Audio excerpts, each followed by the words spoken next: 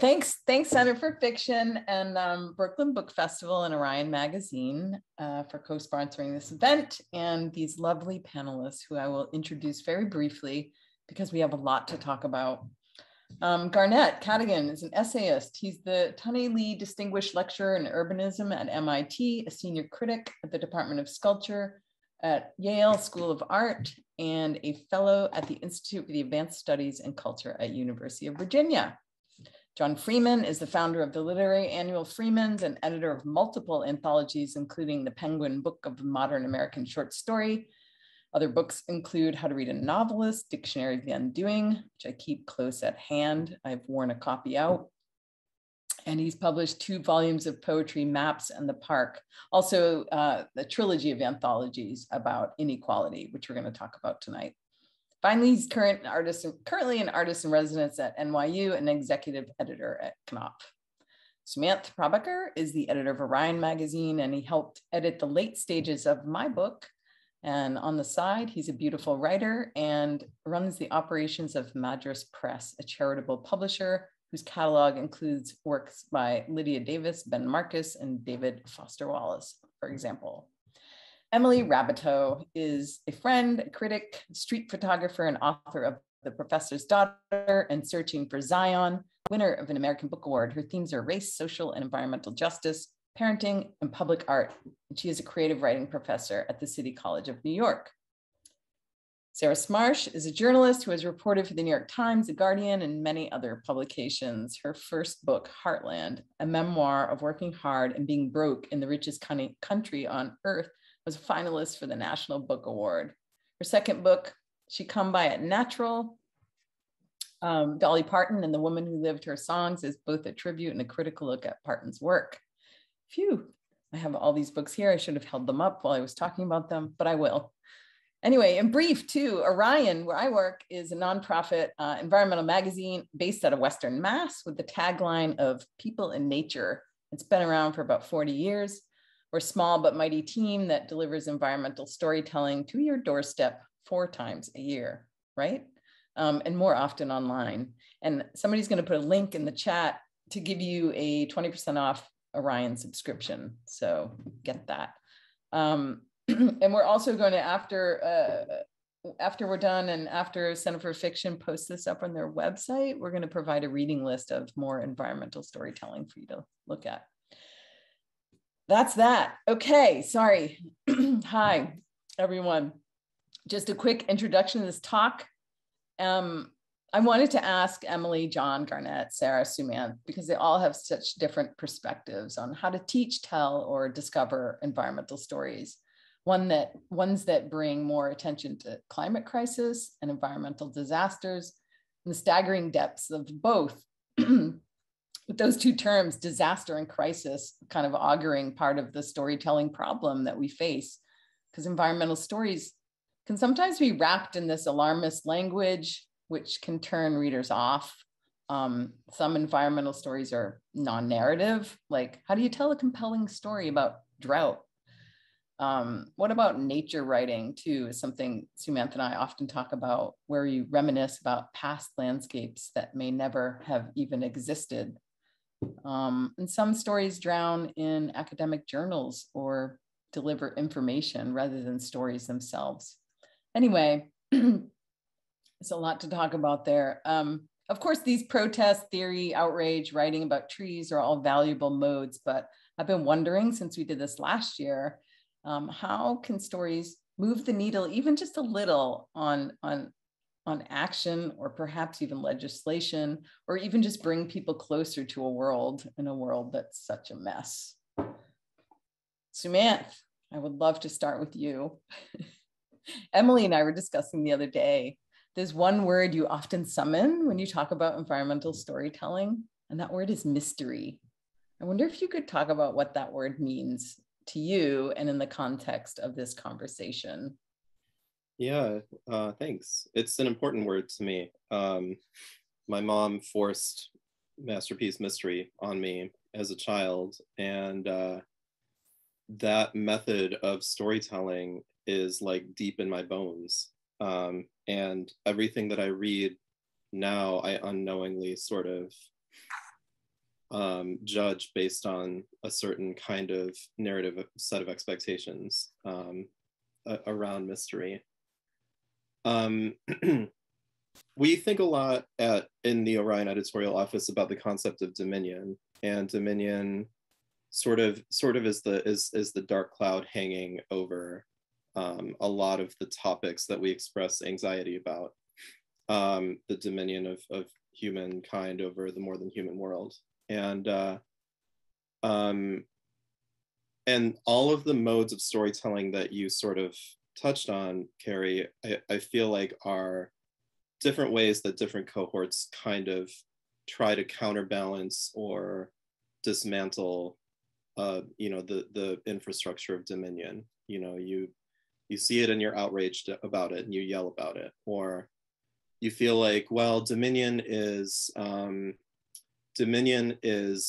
born of a lack of compassion for our natural surroundings. Therefore, Mary Oliver is the deepest act of protest you can imagine, because she's here to sort of espouse compassion, and they all come from these different, I mean, probably different people whose moms forced them to watch different BBC shows when they were kids, and it just kind of calibrated their understanding of story. For us, I think mystery is really important because it allows for volatility in your surroundings. It requires that you not fully understand everything that's around you. And when I imagine what lies at the heart of dominion, it's the idea that I'm sorry, by the way, My Little Pony movie is like blasting on the television downstairs right now, so I might occasionally just mute myself if things get really embarrassing. Anyway, what was I saying?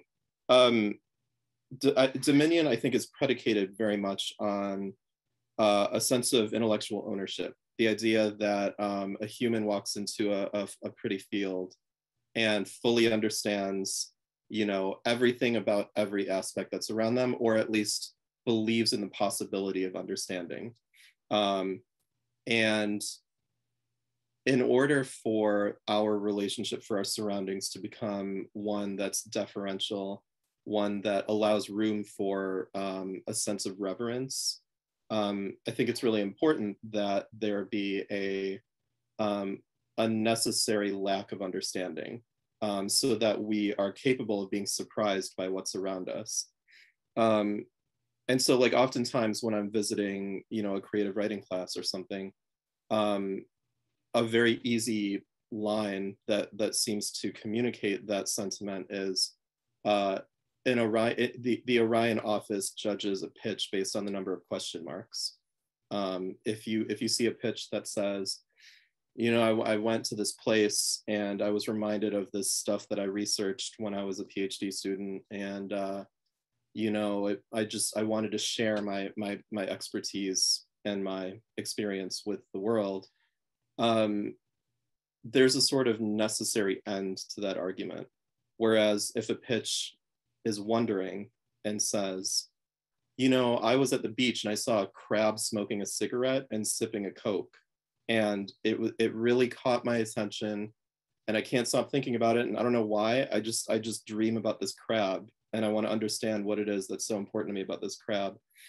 The lack of understanding is kind of contagious there, and it becomes really energizing, and inviting. So I don't know. I don't want to go on too long because I want to save time. I just want to ask something else, because we talked about this too, and I only heard you say the word volatility, but you said something we need to teach people to be more scared too. And I wonder if you could just tell people what you told me about that. I thought that was a really interesting way to talk about environmental storytelling. Yeah, I mean, I think mystery and fear go hand in hand, right? The idea, there's wonder, which is mystery, which is a form of mystery, a form of alluring mystery, or maybe a response to mystery. one that sees the unknown and feels compulsion towards it.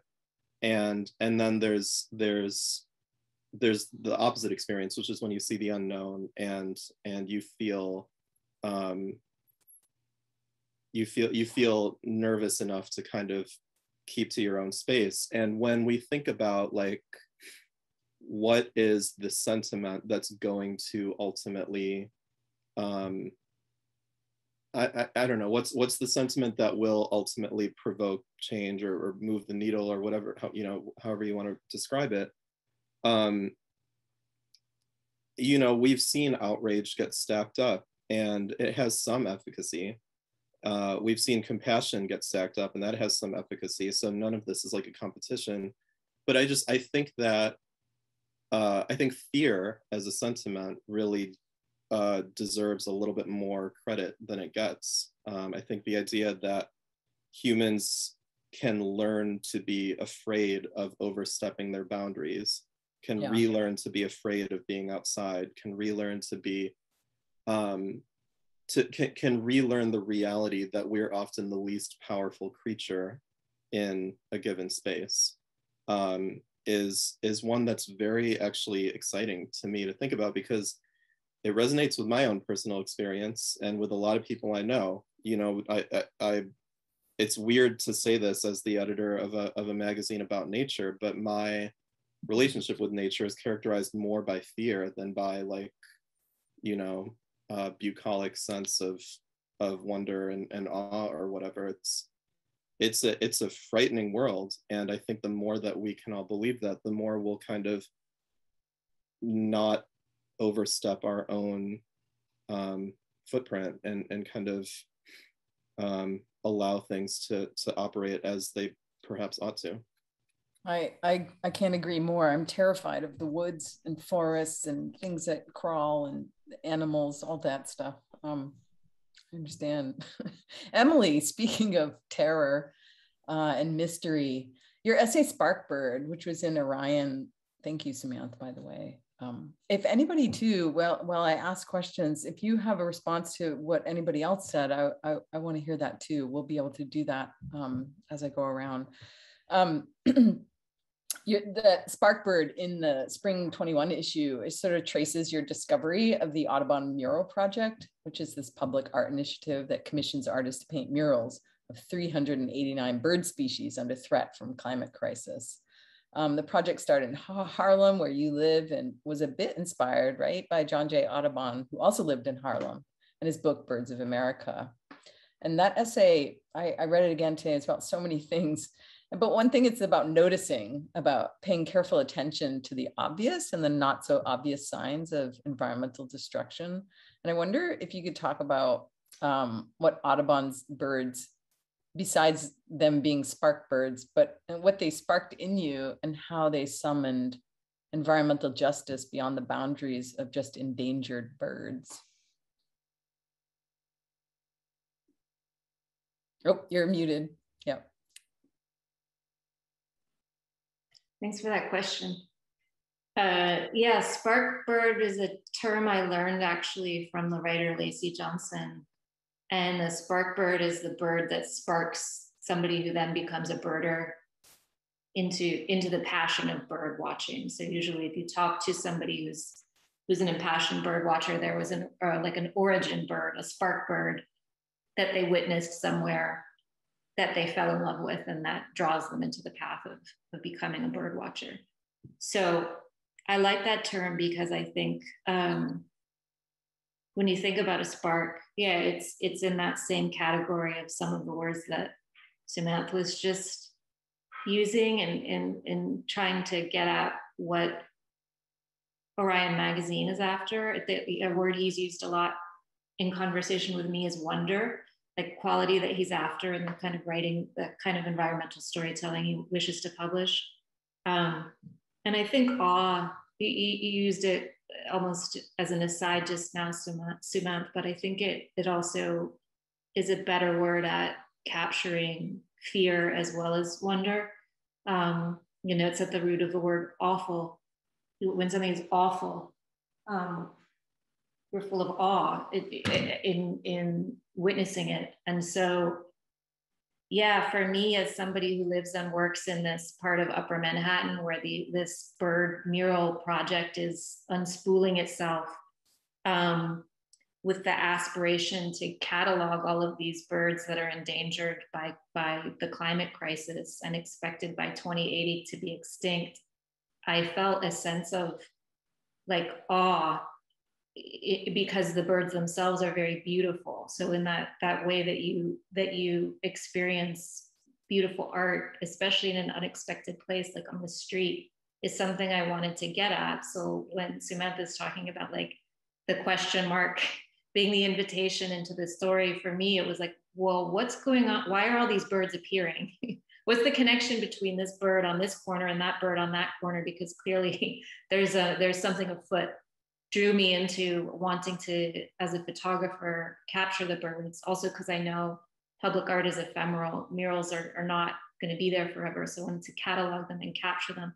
But further than that, I wanted to understand the connections between Audubon himself, who had lived in the neighborhood, the Audubon Mural Project, which is a partnership between local business people who agree to have these birds painted on their storefronts, the artists who paint the birds, and the people who live in the neighborhood who witness the birds, and also the ties between what makes those birds endangered and the environmental factors and injustices that are endangering the people who inhabit the neighborhood, including myself and my children.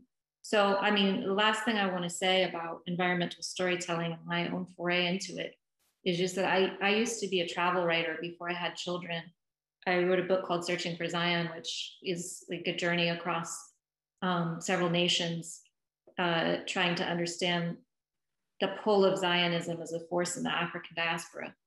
And it brought me to a lot of fascinating realms. And then I had children and became, for better or worse, kind of firmly rooted in New York City, where I work and parent.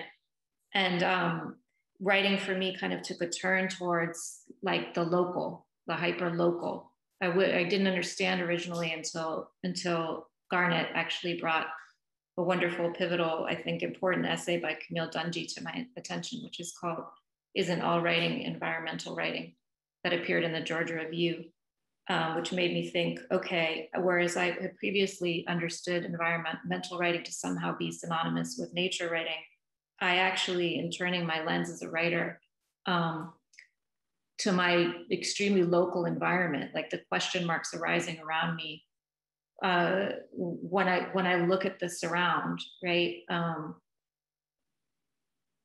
are a form of environmental writing too, even though I live in a built environment. If I can apply the same qualities that were easy to apply when I traveled, right? Awe, wonder, even love, that way that we are fully awake in our senses when we are unsettled because we are in a foreign realm. I had to learn to apply to my local habitat. And when I did, I realized what I was doing was environmental writing. I mean, you also draw the lines in that essay too between the birds themselves that are endangered and the neighborhoods that are being gentrified and sort of the endangerment of that too. I mean, you do, which is an environmental injustice problem, which I think also echoes your piece, Climate Signs, too, in the New York Review of Books, that essay that you stumble upon these big giant signs, literal big flashing signs that say things like climate denial kills and no icebergs ahead and all kinds of caution. And I feel like those two things, that, you know, the birds and the signs, they are these signs. They're sort of lighting the way of you. And you're also a photographer in both of these things. You're kind of reframing them too in another kind of art and another storytelling device. And I wonder if do you think that these, you know, are these the signs that are going to move, that are going to spark leaders maybe, or students, maybe your students? You're also a teacher too. You know, I know we talked briefly about how your students are somewhat frustrated, I guess, maybe that's not the word, but frustrated by like their lack of agency and able to do something about environmental problems. Yeah, I'm teaching a climate writing class right now at City College, which has its campus in Harlem, where these birds are unfolding in the environment. And I see a couple of them in the audience. Hello. But yeah, they've been asking me, I think, really important questions about this kind of writing. Like, what is the purpose? I mean, they're trying to get at, if this isn't moving the needle, to use your term, on policy or action, then is the writing a failure? Like, what is the aim? And I think that's an interesting question in itself, one I don't have an easy answer for. But I at least for myself, I seem to find that public art unfolding in my local habitat. In the one case, the bird murals, and in the other, as you just mentioned, there was another public art project about the climate crisis that was in the form of these signs also around New York City, flashing kind of alarming messages about what we can expect. And in both cases, I felt like art is a soft pathway into a dark subject that I feel like I can wrestle with the art, and I can interview the artists, and I can witness as like a museum goer of the street how this is acting on me, and try to really grapple with what it's trying to say at this point in time. That's what I can do. And I don't know I can't say that like that's going to change anything in a really radical fashion, but I do know that it belongs to a category of writing that I hope, if my words can be the drop in a bucket of something larger that is like a stream, and I like to think of it that way, then that's, I think that, it helps to think of oneself as being part of a larger project. Maybe part of the larger project too is why is it climate crisis in the core of our core curriculum even? I mean, it seems like if every story is environmental story, that should be part of the core of learning. I don't know. I'm just throwing that out there for other teachers. So John, John has a lot of books I want to talk about tonight. Dictionary of the Undoing, Tale of Two Planets, his anthology on climate crisis and inequality, and his poetry book, The Park. So in these three books, like Emily, this idea of public space and monuments is also echoed in there. Like in Dictionary of the Undoing, you write the letter M. John takes the whole alphabet and has like kind of recreates the language or reevaluates language. And for the letter M, you write about monuments. You say, you wondered, what if we had more monuments to writers, painters, poets, glassworkers, which made me think of Emily's, like the birds and the climate signs, And then the introduction of Tale of Two Planets. You also talk about public space and monuments in St. Sulpice and Paris. A man washes himself in a fountain because it's 109 degrees. Then you go into the history of that fountain and the underground architecture of Paris. And you lead us from that fountain into the very soil under the city was like honeycombed out and creating sinkholes in the ground. And then you go from there to other stories about how other extractions have led to more modern problems. And in the park too, like, I don't know if you're doing this is something you're following, but you again write about public space and monuments because, first of all, because a park is obviously a public space, a shared green space of relaxation, leisure, spying on people, making out, whatever. And you also summon monuments in that collection. And I'm looking for your book because I want you to read a poem from it, if you don't mind. Do you have that with you? Do you have that screenshot I sent you? No, but I have it on my phone now. Yeah. So it's called The Death Givers. Yeah. And I looked it up, and Luxembourg Gardens, which this book is based, has 106 monuments. So monuments are kind of hard to avoid. And it's something I really look at when I go into parks too. So I wonder, will you just read that? It's so small, but really important. Sure. It's nice to be here with everyone and to be part of this Orion discussion. And thanks everyone for dialing in. Um, just before I read this, listening to Samantha and Emily speak, I feel like one of the things that we got wrong about our place in the environment is the interpretation of the competition of species and survival of fittest, because obviously there's much more cooperation in nature than I think Darwin at first realized, and Darwin's ideas became Rebecca Solnit writes about this in Paradise Built in Hell, became a kind of map for how we lived as humans, and then we mapped that map back on the environment, and that environment then mapped itself back on us. And I think we create feedback loops wherever we go. And so one of the challenges of environmental storytelling is to break those loops, to break or call attention to broken narratives, whether it's, nature writing can't exist in a built environment, whether it's, Harlem or Sacramento. And the other is the idea of dominion. And I think part of the problem, the reason that we can't break them as readily is how hard it is to pay attention. And I think that's one of the number one goals of environmental storytelling. No, it wasn't Darwin who created social Darwinism. It was some of his ancestors. I agree. And Deborah Baker is exactly the person to ask that. This is a very illustrious group of attendees. But part of the reason we can't break those cycles is an impoverishment of attention. And I think environmental storytelling has to make us more able, or it has to make us more ready to pay attention. And that doesn't mean it has to be awe or wonder. There's other ways of paying attention, other tones of attention. And I think the other thing that environmental storytelling has to some degree address is our spiritual impoverishment. And that doesn't mean you have to believe in a Christian or monotheistic or any kind of God. But I think Tracy K. Smith is an environmental storyteller, if you read her poems, and about the way they situate us within a universe. And hopefully, I think environmental storytelling resituates us as participants and observers in the world around us, and to some degree, for me, that sometimes the most powerful works are those that resituate humans out of the center of the attention, or as the primary actor. Even though I know we've obviously had massive effects on the biosphere, if we only focus on human interaction, I think we miss a lot of the complexity of what's going on.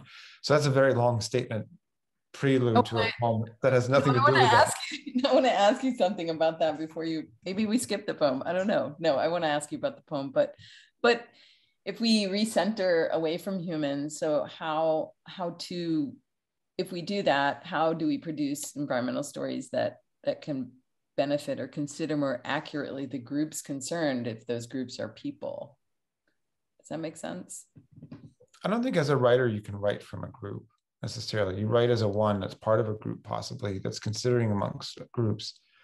But some of the best environmental storytelling I've read has found ways to acknowledge what Samantha was speaking about, which is that sense of illegibility and mystery that we feel when confronted with the natural world, because we've destroyed, lost, or misremembered all the languages that it speaks, and that we can't understand all of it.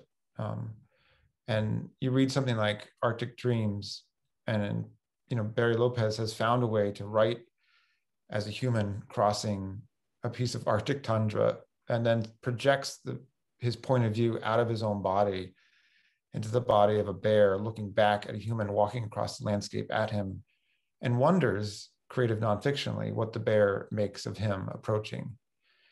And that sounds quite trippy, but it's a necessary tilting of point of view, I think, if we're ever going to begin to understand how distorting our presence is in many environments, and how distorting it is to only see through the eyes of Western science. Yes, the rings of Saturn is a really good example. So does that answer your question? Yeah, ish. Yeah, it does. Ish. But no, I mean, back to the poem. I think the poetry, well, poetry for one, and parks too, are both ways to pay attention, as you were talking about, and I think that's why I looked at this poem, because you're in this park, you're in the Luxembourg Gardens, you're looking around, normally what we think of looking around in parks are all these kind of nice things, but you see this statue perhaps and write about that, and that's why I wanted you to read that. It's just a little bit of different kind of attention. Well, one of the things I was trying to do in that book is to try to write about the built environment as if it is with the same assumptions that we often write about the animal world, and so I'm with the same kind of senses of projection and mystery that we sometimes apply in nature writing. So the built environment of the park is the strangest part of the park, and it's those parts of the book are the most surreal. Whereas when I'm trying to write about the other forms of wildlife which share the park with anyone who's in the park, I'm trying not to project onto them the things that we often do as observers of nature. And I don't know if it's because I've worked for a long time as an editor, but to me, most spaces are collaborative or shared. And I think one of the challenges of environmental storytelling is how to capture that from a single point of view. So the point of view within the poems switches and alters throughout the book. It's not just simply me. And sometimes the me or the speaker is more aware of themselves as a person, and sometimes they recede and are almost perceived by animal life. But in terms of environmental storytelling, what it can do is I think it has to recapture that sense of shared space. The idea of a kind of, almost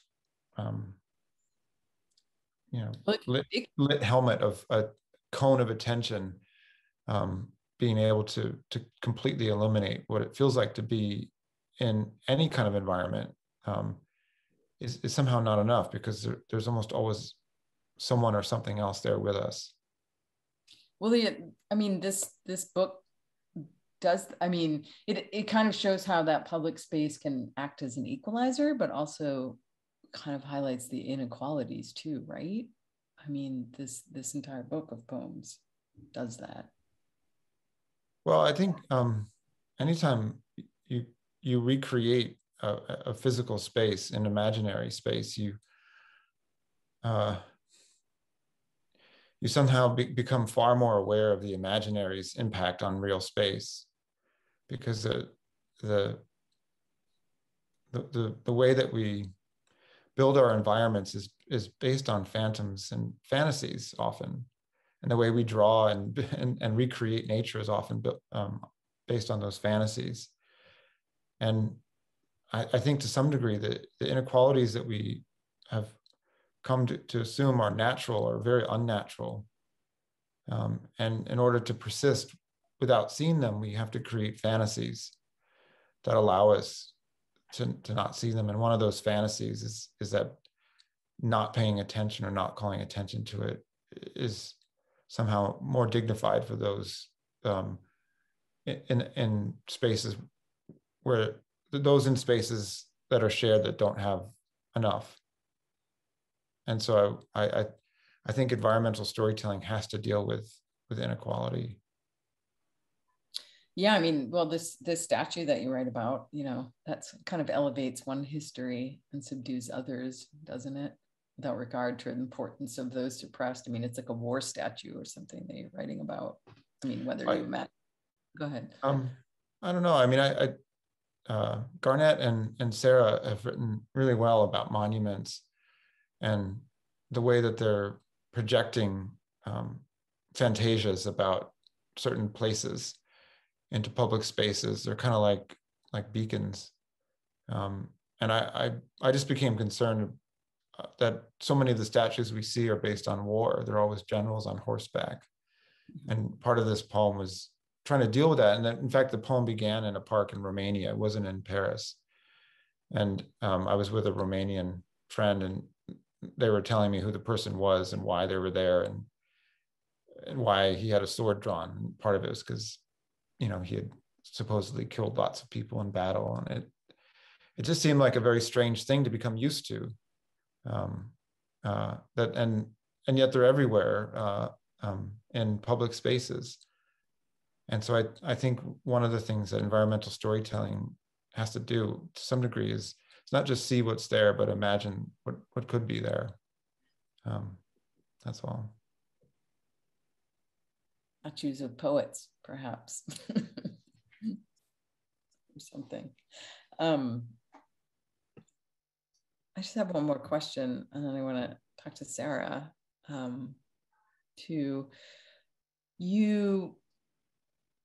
You wrote in this piece about your friendship with Barry Lopez for Orion that I just can't stop thinking about. And every time I say it, everybody just gets it.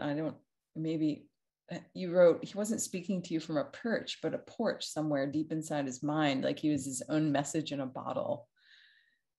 And I just wonder if you could address that. I think it feels like something not just that Barry did, but we should all kind of strive to do. Can you talk about that just for a second? That you wrote that? It's kind of emblazoned in my brain. Barry was a really dear friend, and I think a lot of people probably listening to this call had some interaction with him or his work. And you've been asking yourself, or asking the panelists so far, how to have an impact. And I think Emily mentioned the word love, which is a very important word. Love is not a sort of commodity that can be shipped in volume. It has to be delivered and titrated, often person to person. And that's what's so powerful about work. When you read it on a page, it's talking only to you. It's not meant for 9 people to crowd over the page. It's really only written to you. And sometimes it's written to the person who's writing it, and I think Barry had a way of trying to draw out the best in himself, the most enlarged presence. And it made him both very vulnerable, because he admitted his fallibility and his weaknesses and desires and sometimes vanities. But it also made him very inspiring, because it felt like his goal was to try to live up to his own expectations and to maybe move himself to live with a gentler impact on the world and with a more enlarged viewpoint of what it meant to be human. And to me, that's an immense challenge. So I think the challenge environmental storytelling has to maybe begin with is how to draw out that sense of ethical placement of ourselves, just as individuals doing the writing in the world. And that can easily be made fun of. It's not like you're supposed to move yourself to weeping as an environmental storyteller, but moving yourself to be an instrument for something bigger than yourself. That's really, I think, what he was asking of himself and why he was so inspiring. Thank you. And I also have a question in the Q&A. They're like, please read that poem now. people want to hear you read that poem. I'm sorry to switch back to that, but no, I'll read it after. Okay, you want to read it? Talk to Sarah and Garnett. I know they're waiting in the wings. Sarah, so good to talk to you and meet you finally these past week. Everyone in this panel writes, teaches, and publishes stories, I think, around the axis of inequality, which is why I asked you to join us, because I feel like you're ground zero for that in so many ways in your work and who you are, writing from and about the landscape of gender, environmental, and socioeconomic inequality. And I see your 2 books, Heartland and She Come by It Natural, both of them here. There, I can finally raise a book. I see them in conversation with each other, really about class divides, the rural landscapes of America, and the myth of the American dream. And they both reflect the lives of working class families. And both examine the places where people harmed by them, by probably national policy and public discourse. So to tell everybody, you were a fifth generation wheat farmer in Kansas, is that right? And wrote in Heartland, you wrote, "We were on the losing end of a lie." And I want to know, what was that lie? And how are socioeconomic inequality tied to the landscape itself? You're mute. There. Sorry about that. So happy to join you all, and thanks for the great question, Carrie. So the lie, which to my mind is sort of the foundational myth of our country, is that one's merit or the work put in somehow has something to do with the outcome that you see in your life, whether that's measured economically or otherwise. And you mentioned I was born on a Kansas wheat farm, fifth generation Kansas wheat farmer, descended as were many from my home region by way of poor white Europeans.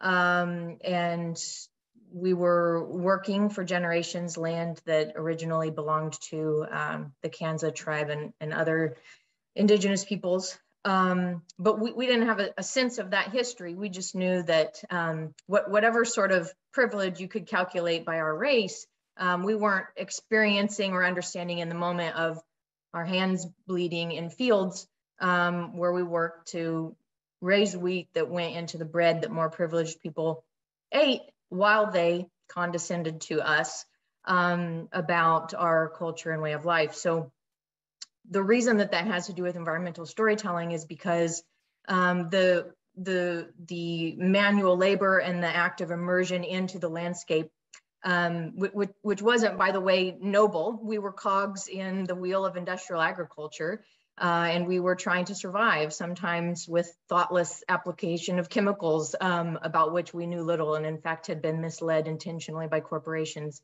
So, we weren't like salt of the earth. We were human beings who, like everyone else, were trying to survive. And I happened to be born into a trade that involved putting my hands in the earth and working my body, as do many of the members of my family still. So the thing about that sort of life and livelihood and work is that the environment and nature and all the ways that we can understand environment was not abstracted from the body.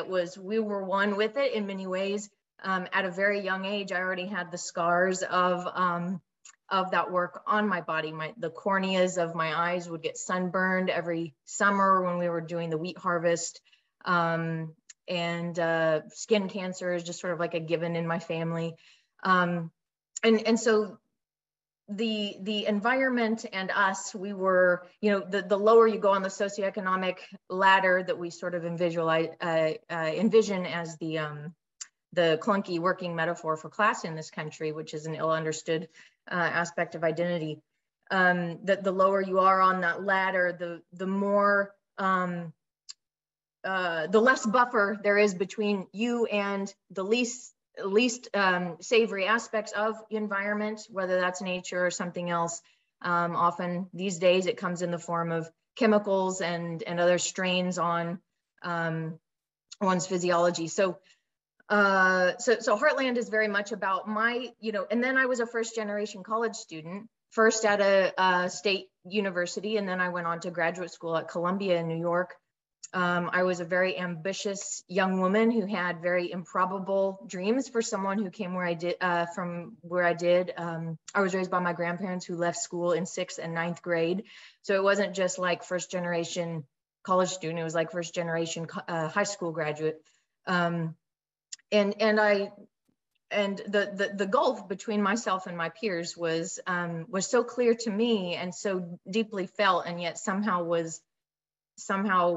glossed over or ill understood by those same peers from more privileged economic backgrounds. And it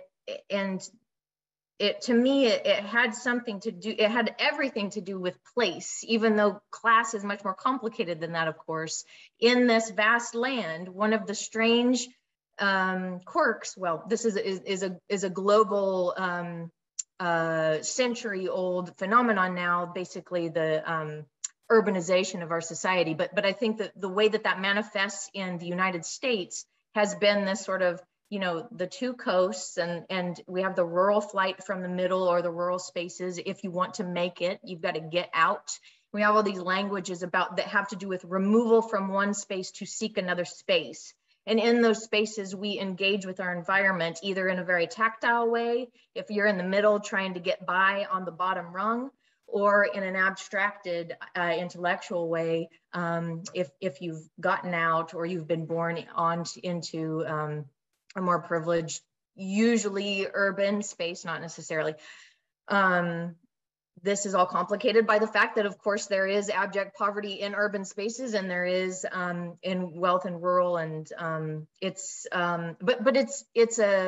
the idea of place, I think, as relates to class, is something that is really under-examined in public discourse, in part because we don't, like, those stories are still somehow like bundled into shame. I go into, well, in the before times, I did a lot of touring for events, and in every space that I entered, there would be someone who would come up to me afterwards and say, you know, I work in even maybe like a very rarefied environment, and, you know, I'm from poor country, but we don't talk about that because there's actually like, there's a code switch of class and of place and all of these things intersect with race and gender. So for me, I one of my first lessons in being the one who got out and who ultimately in pretty short order went back to write from that place. And I'm coming to you from rural Kansas now. One of the first and path defining lessons of my life was that the place I was from and the way in which we engaged with the earth in that place had something to do with the way that I was valued in the world. And then my second book, which you mentioned, which sort of looks at Dolly Parton's music and also country music by women as a sort of feminist text and a springboard to examine the intersection of gender and class. She has a lot to do with place too, because what she did very intentionally, and the joke was on a lot of other folks for decades when she was sort of ahead of the curve, was she took the most vilified tropes of her home environment, which was a poor holler in Tennessee, the trashy woman, and she painted it on herself, and she went out in the world and kicked everyone's ass and was a creative genius simultaneously, and then forced someone to say, you know, there's a lot of like, well, I don't like country music, but I like Dolly Parton. And the thing that they're just slowly coming to is that, like, actually, if you like Dolly Parton, you do like country music. And you might even like some people that live in rural Tennessee. They're still coming to it. They're still getting it. But like she as a genius storyteller and songwriter and performer, she could have like classed herself up a long time ago, you know, and often that's the American dream and is part of the lie. And she decided, I'm going to really just like dig in to looking like what is perceived as trash, which has everything to do with the place that I come from. And that is how I become then an ambassador for the suffering people who I care about the most and know firsthand. Yeah, I mean, Dolly Parton, she transcends so much in reading this book, you know, not just, she transcends it, but stays in it at the same time, which I find fascinating. Yeah. Transcending politics, even judgment, class, poverty, talk about up and out, but she doesn't sort of signal to that. Sarah, I just want to ask a question that somebody's asked in the audience related to what you just said, Sarah. Is Rafia Zakaria asked, Sarah Smarsh says that her family was ignorant of environmental effects of their farming decisions and did not have agency in occupying indigenous land. I'm curious to know how these practices have changed now that they do know. Also, isn't her incredible success due to, at least in some small part, to white privilege that permits escape from the environment where one is born? Escape in quotes. Oh yeah, to be sure. You know, the racial privilege that was simultaneous with the economic disadvantage is what we refer to as the white working class, and it's a very hard concept for the way that we talk about race and class in this country, which was by design very long time ago. You know, poised as a conflict. And something that's always in competition, when in fact people of color and white folks, all of the above, class affects every one of our lives. So class, when class is used as shorthand for white people, which that's something that the right likes to do and weaponize it as such, that's a white supremacist frame. And then on the left, sometimes there's an avoidance of the topic because it's like, is it okay to acknowledge that some white people experience economic distress? Is that in itself somehow problematic? It's a both and conversation is the only one that can contain this concern that is so crucial and central to what's going on in our country right now, and always has been, but is certainly coming to a head. So the fact that I left that farm where I was, descended from people who benefited from the color of their skin, in the theft of a land from indigenous peoples. I didn't know it when I was born in that place. I came to know and understand it. I think the part of the question was, now what are we doing about it? We lost the farm as many family farms do in the late 90s. So it's no longer a matter of what we would do because corporate agriculture successfully, by way of federal policy that was engineered to do it, put us out of business. But I will say that I live in rural Kansas now, and what I'm involved in a very personal way is restoring native prairies that basically foolish white European settlers, in their suppression of natural wildfires on these Great Plains where I live, allowed for cedar, which are actually juniper trees, we call them cedar here, and sericea and other invasive species to take over these places where the buffalo once roamed. I'm restoring to native prairie in a slow years-long process, about 20 acres of land, not for the purpose of commerce or profit. And I will say that being engaged in intention like that raises some eyebrows in these parts where there is certainly political diversity, but for the most part, people who are still here are somehow make their livelihood comes from the land. And so it's somehow very suspect to be engaged in a project with the land that defers to the land and seeks to revere it rather than work it and strip it and earn from it. And then I think the other piece of that question I want to make sure that I get in is the fact that then I did leave that farm. It took a lot of work on my part. It required the overcoming of many hurdles to be a first generation college student and then go on into the academy as I did for some time and now work as a journalist. If I had been a Black girl or a young woman of color in this place seeking to follow that same path, of course, there would have been even more hurdles. So that's why I think it's so important for those of us who, and it's a very small few from my particular region, but rural America as a broad concept, who have some sort of platform and voice now, to be talking about race and class mindfully in an intersectional way always, because it's when we become so, when the ideas become very abstract, it's easy to create these categories and say, now we're going to talk about race.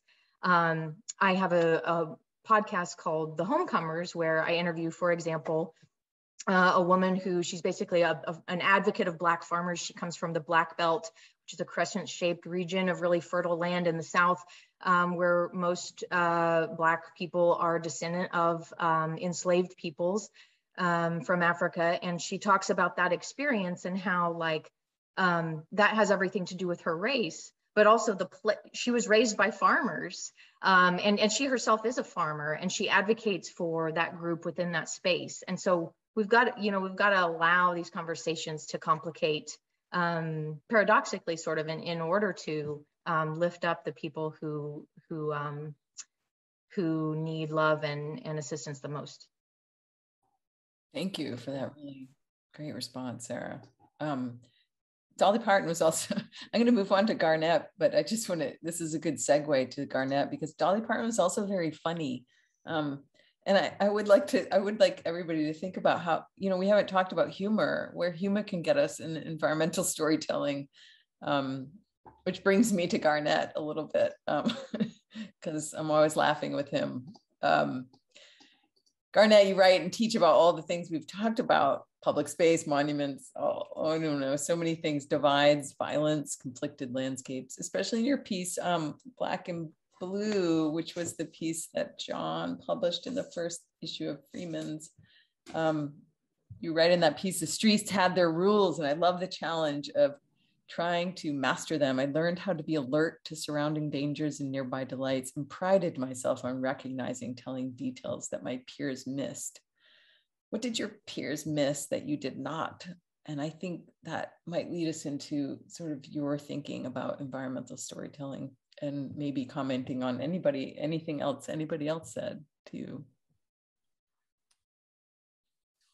I think in that piece, in what you're saying, and what it might mean to think about missing things and how environmental storytelling ties in with that.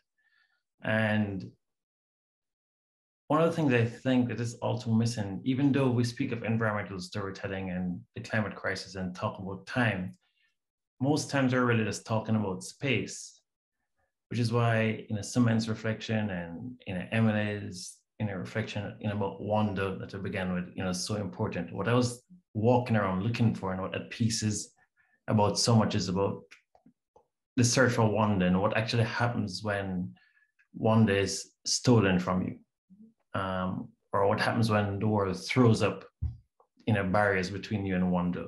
What happens, how much more impoverished a life it is without wonder. And so wonder is in part a response to time. Wonder is a way of inhabiting time and populating it with more careful attention, with more awe, with with beauty. And one way of thinking of the climate crisis is a corruption, interruption, a denial of wonder, and in many ways also of time. And so what are we left with in the absence of wonder? What happens when wonder is taken away from us? I think of that marvelous book, World of Wonders, and then especially its beautiful subtitle, In Praise of Fireflies, Whale Sharks, and Other Astonishments. Amy, whose surname practiced many times to pronounce, but I fear pronouncing it lest I do injustice to that beautiful surname. But I'll put it in the links in the book. But again, that book invites us to wonder, invites us to pay attention to the world, or think of Adam Zakajewski's poem, Praise the Mutilated World, his invitation that in the midst of all the details, the world in all its rich capaciousness, invites us, it invites us to wonder. And when I say the world, I mean both human and non-human world. And so, again, in that essay, I was thinking about things that my peers have seen and I have missed, or things that I have seen that my peers, have missed. And much of it is about, our relationship to time. How do we inhabit the world? How do we spend time with things? How do we, pay attention to things? How do we accept the world's invitations? But, how do different things in the world, interrupt us? And so think of exemplary stuff like Amitav Ghosh's magnificent book, Nutmeg's Curse, which was excerpted in Orion with Brute. And you take something as small as a little nutmeg and just all the marvelous things that the nutmeg can do. But then he looks, and he looks at, how the nutmeg, gives us a different experience, not only of time, but of space, but also traces over time and shows how that nutmeg, the ways in which, greed and colonialism and, the need to dominate, not merely human life, but non-human life, has made this, look a beautiful thing of wonder become, in an obscenity, or adequately sure obscenities in it.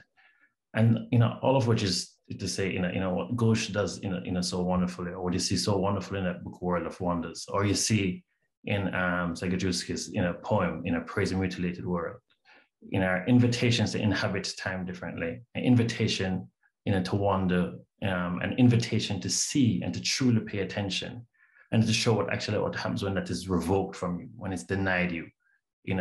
What kind of world, what kind of humanity, what kind of relationships, are we left with? And so the call or the challenge really for environmental writing is to actually get away from the obsession with space, and to more consciously think about what does it mean to actually think about time? How do we write about time? How do we, think about what it means to inhabit time, and what it actually happens when that time that we're inhabiting becomes a much more impoverished, a much cheaper, much more degraded one. Thank you. What that was a lot. You speaking of inhabiting public space, that's what you do in that essay. You inhabit kind of the ultimate public space. You walk and you bring to light all the division borders they're in, kind of like a little bit of what John does in the park, what Emily does in Sparkbird, to, kind of watching, observing, what are the other promises and perils of the city? And then I want, if you can talk about that, and then I see there's a couple of questions, and looks like John's going to answer one from Barbara after that. Is that right, John? Looks like you are. But yeah, if you could talk about the promises and perils of the city, of an urban landscape, which again, not everybody thinks of as an environmental thing or environmental storytelling milieu.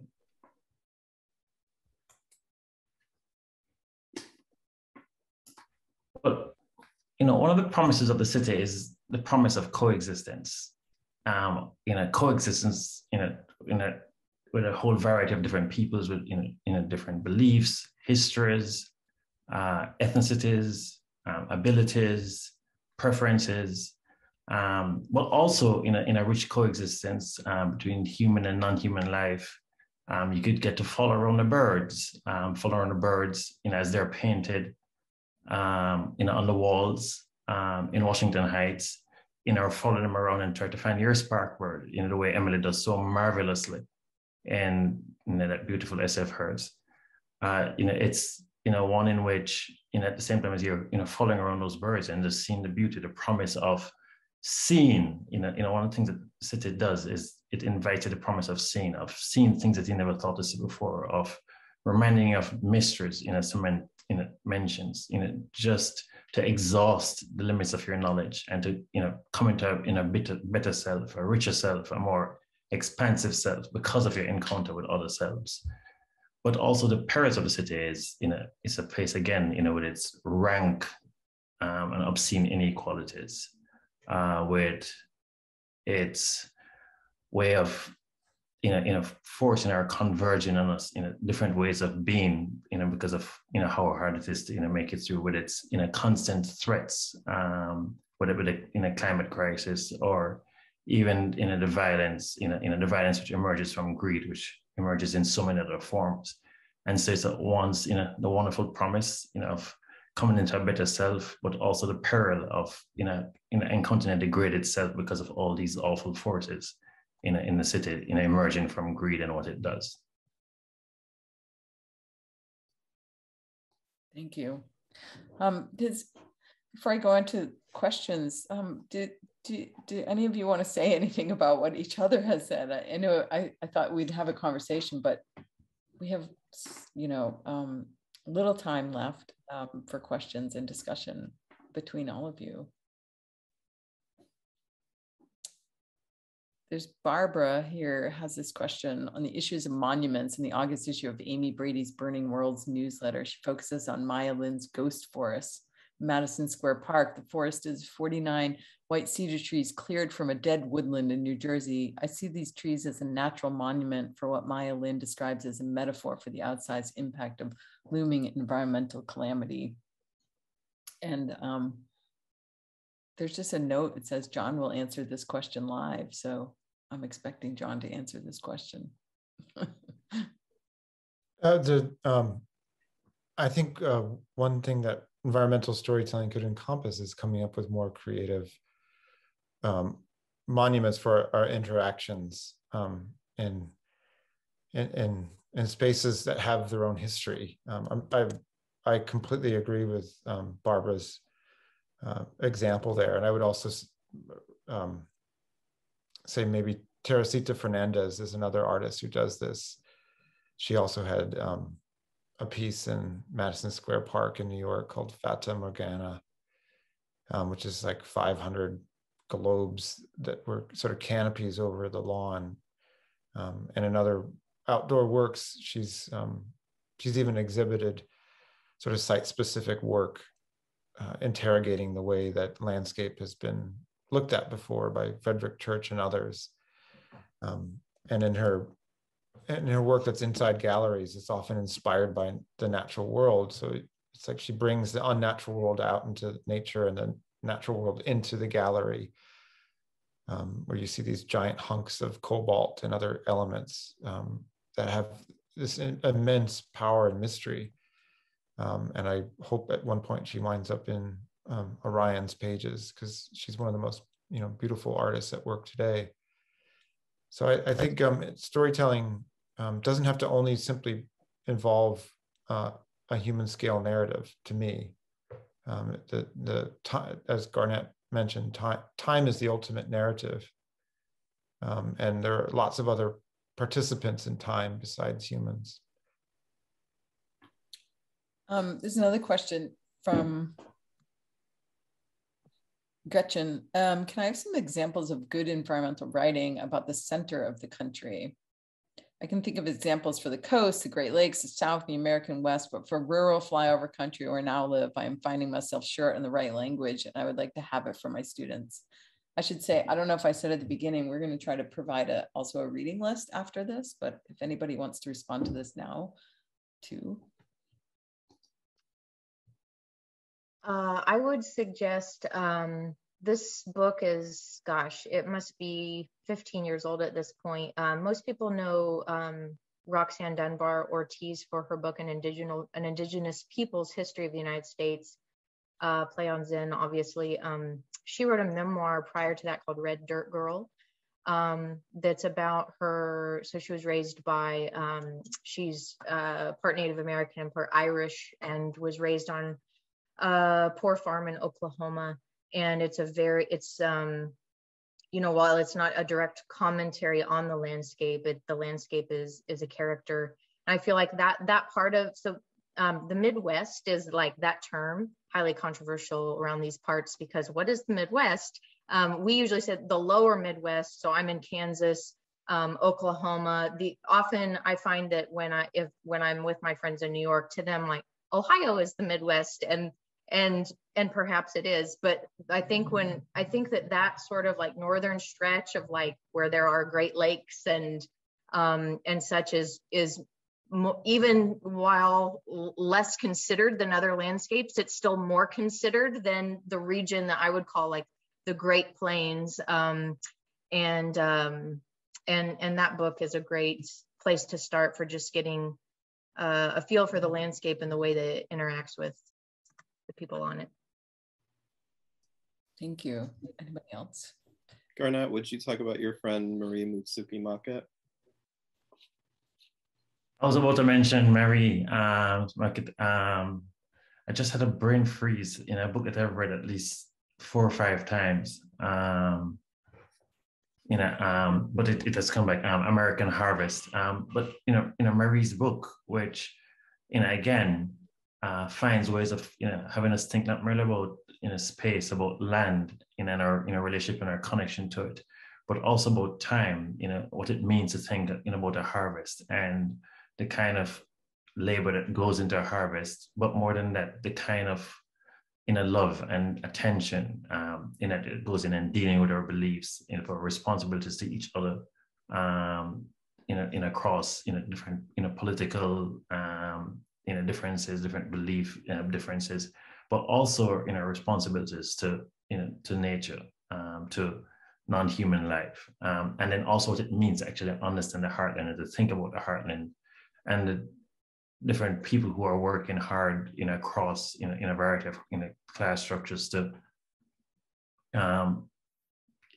develop not merely a relationship to that heartland, but also how so much of our resources, so much of the ways in which we provide for ourselves it comes from the heartland and the centrality of the heartland to our understanding for ourselves, but also to our ability to provide for ourselves rather than this flyover country. So one of the beautiful things that Marie does is to take this place that is this huge undifferentiated place in far too many imaginations and show it in all its capaciousness, its complexity, its multitudinousness, and make it and show how much it's an essential place rather than this no-name flyover country, so-called flyover country as we think of it.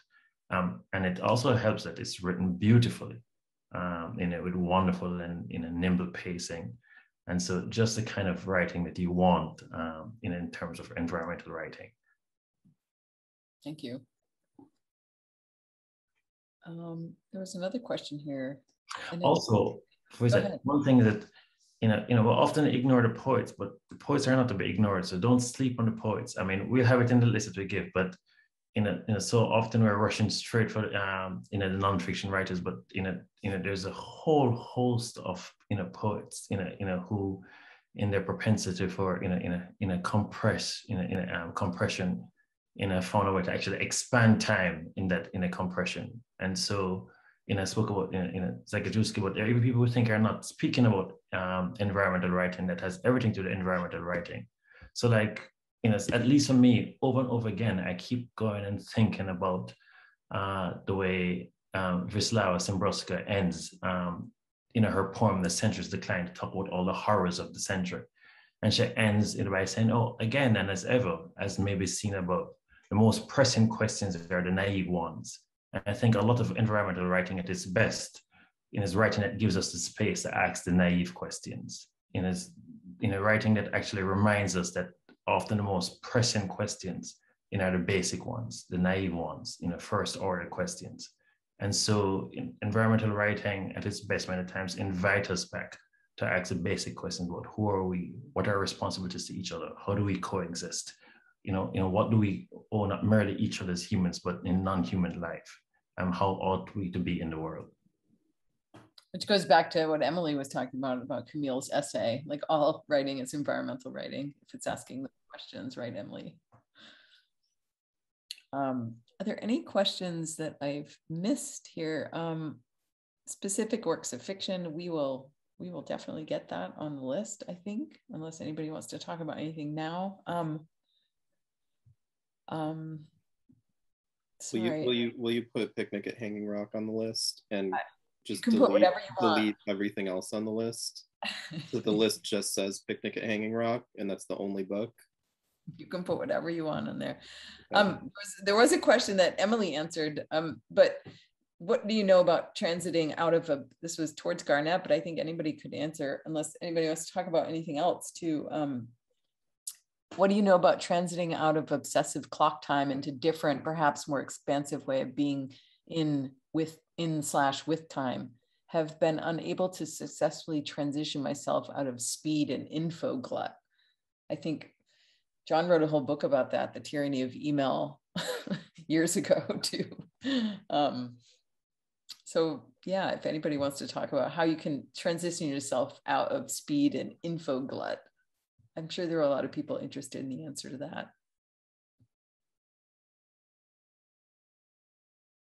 Yes, interested.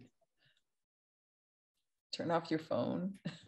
I mean, maybe as a corollary to that, Garnett, I'm curious to hear. You mentioned something as though we were all supposed to understand what you meant, and maybe everybody else in the room did, and I didn't. But you talked about a different way of existing in time, and the sort of muscle of wonder as being the thing that manipulates your perception or your stewardship of time. What I'm just going to say what, and let you follow up on that. That sounds like the basic question everybody had talking to me, like, what? So, by which, what it means to inhabit time differently. In other words, the kind of rich attentiveness, the in a room, for all, for beauty, to listen. And so, for example, in a lot of environmental writing, just to give one of many examples, we begin in assuming in a particular subset of environmental writing, the climate crisis. We assume, with a presumption, sometimes even condescension, that people are the same place that we're at, and have the same level of anger or frustration in our knowledge. And so, we take it that there's this common language, when it ought to be, an invitation from us to, like, I think of Climate Science that Emily wrote as just a beautiful example of that rather than presuming that we're all at the same place of concern, anxiety, fear, she's assumes that it's her job to invite us to go on this journey with her, to move through and to begin to see the world open itself up, reveal itself in all its wit and whimsy, something that's all too missing from environmental writing, but you see it a lot in Emily's writing. So it opens up the world in its wit, in its whimsy, in its beauty, in its charm, in its frustration, in its complexity. And as you're moving along, and she begins to feel the claustrophobia of the climate crisis, you begin to feel that claustrophobia with her. And so it feels like what it is, that interruption, that denial, that degrading, that stealing. But she doesn't begin there and assume that you're there with her. She begins with the world in its wonder, in its invitations, and then we suddenly encounter the hurdles, the obstacles, the closed doors. And so that's part of it, what it means to inhabit time differently, to see the world and have the world open itself up to you in all its multitudinousness, its capaciousness, its complexity, its annoyances, but you feel the world creeping up on you and opening itself up to you. You feel your pupils adjusting to the new levels of light before you, and therefore have a very different experience of what it means to know the world and to be known by that world. And so it means a kind of writing that is not a presumptuous writing, which is what so much environmental writing is. That we have this shared language, we're set in the same emotional starting ground, rather than the invitation to say, I'm going to invite you into this particular world. I'm going to take your emotions, I'm going to take your time, I'm going to take your beliefs seriously and ask you to move along with me. And so, in other words, I'm going on a quest, and I'm going to take in a quest, rather than say, oh, we're at the same place. It's like the kind of writing that's, says, in a hurricane just came in, made this amount of damage, this is the amount of lives that have been lost. This is how much it has affected the GDP, and this is how much land is cleared out. And then people are not responding, like, oh, people are so unresponsive, they're so narrow. All they care about right now is what dress Kim Kardashian wore to the Met Gala. And so, but the reality is that you waited until maybe 3,000 words in the middle of the piece, to start saying, Sumit and Garnet meets for brunch every Sunday on that beach. Some man tells Garnet 2 o'clock because he knows that Garnet will show up like an hour late. And so it's really 3 o'clock, as far as some man sees it. But this week, he goes, he doesn't see Garnet, and it turns out it's a one-time Garnet on time, and the water gets pulled out. And so there's that in a moment of loss between two friends. And there were two friends 15 groups of friends who were meeting in that beach. And that beach was one of 17 beaches in that district, which is one of 14 districts in that municipality. And it then moves up. And then at the end, all told, these are the amount of people who have died. And so there, you've been brought into the world, cement, and garnet, been made and been invited to care for them. Then invited to care about the others who are alongside them, and then keep moving up. And so by the time you get to that staggering number, emotionally it has much more resonant impact than to the start of that data dump at the beginning. And so it's a different experience of time. It's a different way of inhabiting time. One which invites you to care, invites you to be attentive, invites you to listen. And it's not in a rush, with a presumption that you're all beginning at the same place. It assumes that it's the writer's job to make you care, rather than that you've both beginning at the same place, with the same levels of care and also the same levels of knowledge. So when I talk about inhabiting time, it means a different relationship with trust. It means to actually write in which the structure, as I've said to students time and again, is not merely in a function of organization, but your structure is in a function of trust. What does it mean to actually invite you in and to assume that from sentence to sentence, paragraph to paragraph, section to section, you're growing in trust. You're growing in understanding. You're growing in your ability with which to see. And so, too much environmental writing is about how I'm seen, rather than an invitation to the person reading as to how to see. And so writing ought to be about seeing rather than about how we are seen. Thank you. Samantha, did that answer your question, perhaps? Yeah, but now I see Sarah nodding her head. And I want to ask, does that ever happen to you when you read a book? Oh, you're muted, Sarah. Yes, exactly what Garnet said. Yeah,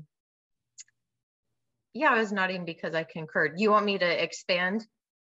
I'm just curious to know, what's the last time you read a book? When was the last time you read a book and you put it down and you're like, oh, I forgot what time it was. I feel time differently now. I inhabit time differently now as a result of that. Yeah, for sure. I think that those shifts, regardless of what genre it's happening within, are somehow more, I find myself more transported if the time on the human clock that's being reckoned with is not our time. So even if it's fiction, if it's set in roughly the now and our current moment, I'm hyper vigilant and distressed by the terrors of that moment that we're all directly familiar with, versus whether it's nonfiction or fiction or poetry, if it situates you somehow intentionally in the past, whether because it was written in the past or because it's written about the past from the now, or conversely to the future. Then I find myself as a reader more easily freed from the tyranny of email, if you will. But yeah, I think that that's a lovely aspiration for any writer. I don't necessarily as a writer ever intentionally think about how I'm handling the space-time continuum, but Garnet's words inspire me to maybe do so. Speaking of the space-time continuum, we're exceeding it right now, I think by a half hour or so. I still have people yelling about John's poem, but if he doesn't want to read it, that's fine. And Ellen Berkowitz, I want to respond to your question about specific works of fiction. On bookshop.org, Orion has a shop or a page, and there's a lot of book recommendations that I put on there every season, as well as on our website. there's book recommendations for every issue. What's that, John? What are you saying there? Read this from Orion, I think. Yes. I think we should stop. It's like we're a half hour beyond or 15 minutes beyond, right? Unless anybody else has anything additional to say, and until John reads his poem, which is going to end the night, because everybody keeps emailing me separately and togetherly for you to read it now because we talked about it. So you're going to have to. The Death Givers. It's not really a nice note to end on, but I can't hear you. Wait. It's not a good note to end on at all. It's like we're not going to read it. We're just no. But you should read his book anyway. I think you should end on like Barry Lopez or anything but that. You know. Death Givers. Yeah, we're not going to get his book. Slime is way better than the Death Givers. Get his book and read it yourself. That's my answer. But thank you. I think our Center for Fiction people, did they go to bed or are they still there? There they are. Yay. They go to bed. It's 1:30 here. I know. It's okay. Let's let John go to bed. So John, this is way past my bedtime. No, but thank you everybody. Lacey, Emily had to leave. She had to meet a thesis student. So I don't want you all to leave before I say goodbye and thank you. And I love you all dearly so much. I feel like I just did this really so I could have them all here together for me. It was great to hear you all. And we'll put this video up within 2 weeks and we'll have the book recommendation list from everybody, including some that people added to the chat that they thought people should read. Good, you captured those. Yeah, that would be great. Yeah. Well, thank you all. Thanks, Carrie, for putting this together. Thanks everyone for joining us and hanging in. And John, I hope you get some really good sleep. He's fine. Good night. All right. Good night, everyone. Bye.